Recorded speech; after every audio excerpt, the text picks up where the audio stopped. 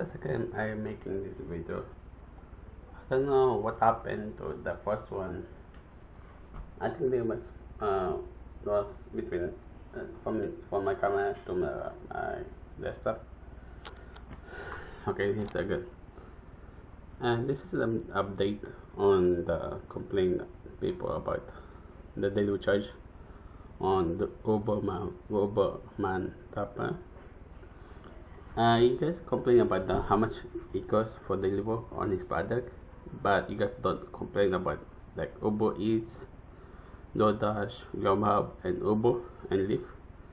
When you guys using it, they are putting more charge compared to uberman tampa. I know Uber, Lyft, Uber have that process fee, service fee, pickup fee, drop-off fee, service and all those cards prices, plus and sales tax. That's more than compared to uberman tampa charging. Same thing for Uber Eats, Lyft, Grubhub, DoorDash. For deliver, same thing. They have service fee, process fee, pickup fees, drop-off fees,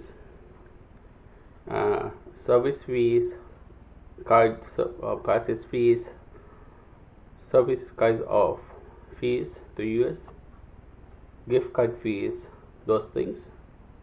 If you guys add up those, that's more compared to uberman tampa charging.